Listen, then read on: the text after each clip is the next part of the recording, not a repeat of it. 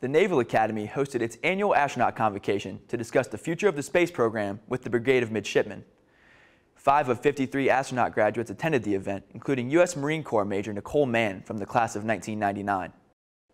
Mann is the most recent United States Naval Academy graduate to be selected by the National Aeronautics and Space Administration, or NASA. The Naval Academy's representation in the past and future of spaceflight highlights graduates' achievements at the highest levels. Mann joins a legacy of Naval Academy graduates who have served in the United States space program, including class of 1981 graduate retired Captain Wendy Lawrence, who was the first woman from the United States Naval Academy to fly in space. To learn more about Major Mann and women in space, visit the NASA website.